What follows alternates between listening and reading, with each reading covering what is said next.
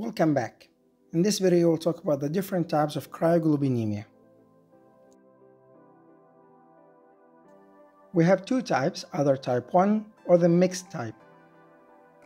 Type 1 is caused by leukemia, and mixed cryoglobulinemia is caused by hepatitis viruses, HIV viruses, or SLE.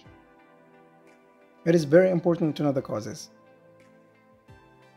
Type 1 is largely asymptomatic, but you should expect symptoms of hyperviscosity, which presents as blurry vision with thrombosis and Raynaud phenomena, and sometimes it causes lividio reticularis. A blood sample will be completely normal.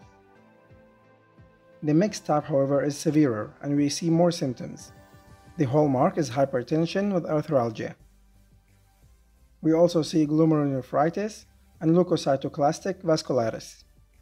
The vasculitis looks very bad and it is very painful. In the mixed type, we see low complement 4.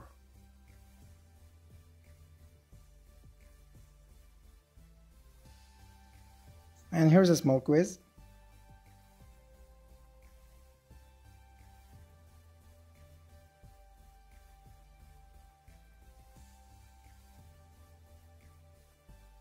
And here is the answer.